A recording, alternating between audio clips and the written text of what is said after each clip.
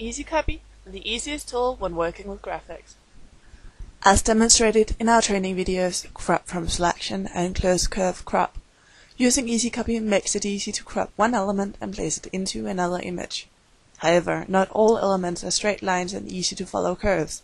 In this video, we will demonstrate how you, after having made the initial crop, can fine-tune your cropped area. I have opened an image of a cropped element in EasyCopy. You can see how the cropping process didn't remove all of the old background, with the result that it just doesn't look professional. Go to the crop icon and select the function Recall Last Rubber Band, and your last rubber band will appear around the element in a red shape. The little white squares are called nodes. You can freely pull them and thereby changing the form of the crop you wish to make. It is through these nodes that you are able to change and edit the unwanted parts.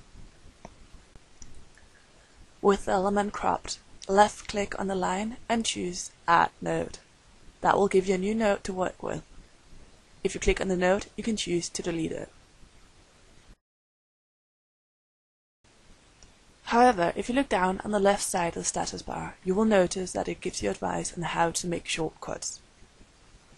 Holding down Ctrl and left-clicking with your mouse will add a new node on the line, while Ctrl and right-click will delete existing nodes.